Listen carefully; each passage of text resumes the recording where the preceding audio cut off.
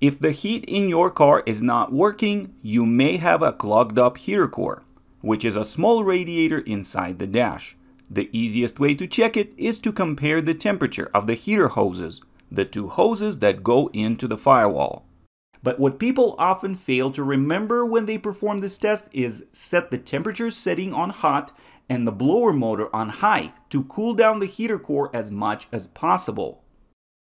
On a properly operating heater core, the temperature drop between the two hoses should be around 25 to 30 degrees Fahrenheit. On a clogged up heater core, it can be more than double that, depending on how clogged it is. The temperature difference can be so drastic that you may be able to feel it just by touching the two hoses. So if you suspect a clogged up heater core, consider flushing your cooling system with some radiator flush, or at least try flushing out the heater core.